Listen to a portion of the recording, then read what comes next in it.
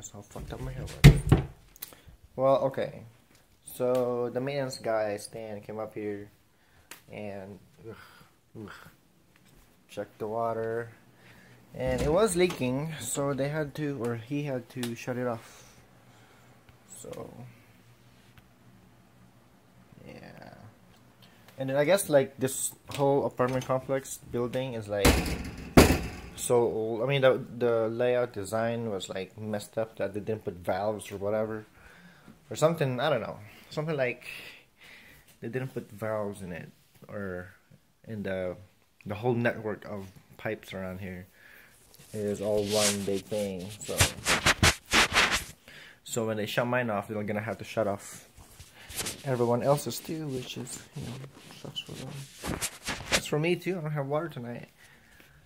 I had 30 gallons of warm water that I can use to wash my hair with, I guess. Can't do dishes till tomorrow, but I'll be gone most of the day tomorrow for like doing errands and with my mom. I keep recording vertically even though I shouldn't. Whatever. So yeah, no water. That sucks. Okay,